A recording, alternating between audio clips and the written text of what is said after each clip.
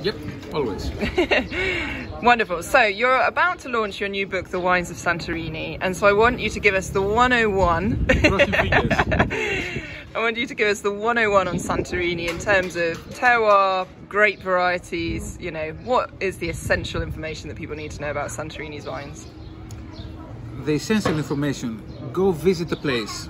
It's amazing. It's a unique combination of breathtaking beauty, you know, an island, a top destination for holidays, and you have 20 fantastic wineries. There were 6 wineries in 1989, so you can see a lot of progress. And the key facts about Santorini is, okay, first of all, the vines are very, very old. How old? They can be 200 years old or 300 years old. We don't really know. We're talking about the Jurassic Park of vines, actually. You have a continuous viticulture for more than 34 centuries. You have a variety called Assyrtiko, which is very, very powerful and has a unique combination of high alcohol while retaining high acidity. I think it's a very unique variety. What else? You have a basket trained system called Kulura. This is very special, and people train the vines in a basket to protect from the very, very fierce winds. And also it creates a humid microclimate because, as you expect, the climate in Santorini is very arid. Yeah. What else? And all this planted on the slopes of one of the most aggressive and violent volcanoes in the story, in the world story. Is it a risk, the volcano? Is it still active? It is active. It is active. The last eruption was in the 50s. Okay. So it's sleeping.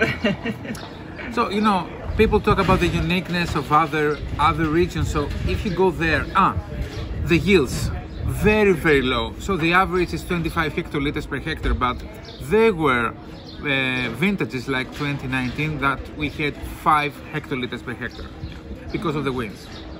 So we're talking about very rare wines, but it's not only the rarity, it's the quality that goes hand by hand.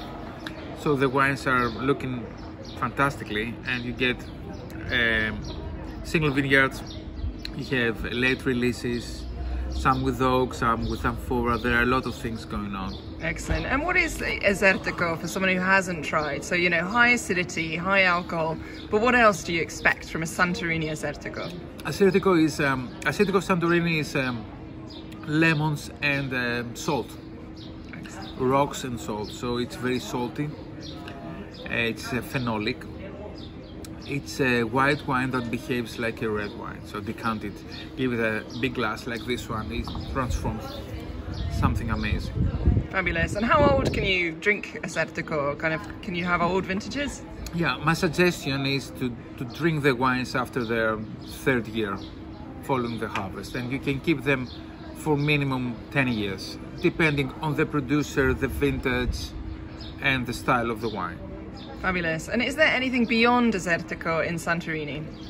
Beyond Assyrtiko, yes, of course there is. You have, initially there were, I think, 62 varieties recorded in the previous century. Now you have Assyrtiko, you have Aidani, another white floral variety, you have Mavrotragano and Mandelarya, and some other rare varieties producing unicorn wines. Excellent. I love the term of unicorn wines. Most Greek wines must be kind of unicorn wines. Yes, but if you have one producer making this variety in Greece, it's totally a unicorn. Like Gavalas is making a Katsanoga Iduria, which is a fantastic wine, yeah. Fabulous. And you've just launched last year your top 50 wines of Greece.